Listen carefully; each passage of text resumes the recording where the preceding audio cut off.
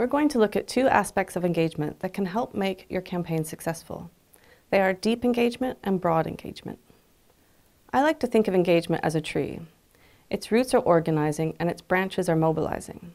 Without deep roots, broad mobilizing can't be supported, just like a tree wouldn't survive and would topple over if it didn't have any roots. And with not many branches, deep mobilizing can't be sustained, just as a tree with only a few branches won't reach very far or cover much ground. Deep engagement supports people in becoming leaders and influencers who take on significant roles and responsibilities, such as organizing their own campaign and investing their time in an organization-led project. Broad engagement touches many people and can establish trends, alter behaviors, and shift public opinion with an idea or a call to action. Broad and engaging work moves a campaign away from working with those who agree with you towards a critical mass of support.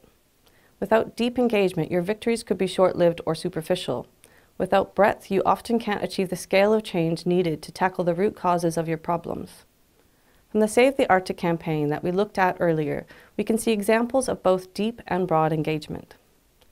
The "What kind of courage do you have?" quiz asks people to fill in the quiz, think about their life, consider if they are similar to volunteers who have taken part in the campaign, and decide if they want to become actively involved in this campaign or future ones. So that's asking for quite a big commitment from people in terms of time, thought, energy, and future commitment to the campaign. So is this an example of deep or broad engagement? It's deep engagement.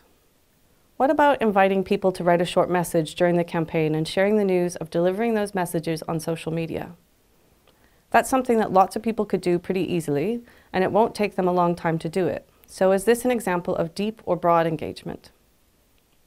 It's broad engagement. And what about when people were asked to join the paddle in Seattle as part of this campaign? Hundreds of people committed to bringing their canoes to an agreed place, at an agreed time, and to taking part in a mass paddle together. So this is asking for a big commitment from people in terms of time, energy, and logistics. So is this deep engagement or broad engagement? It's deep engagement.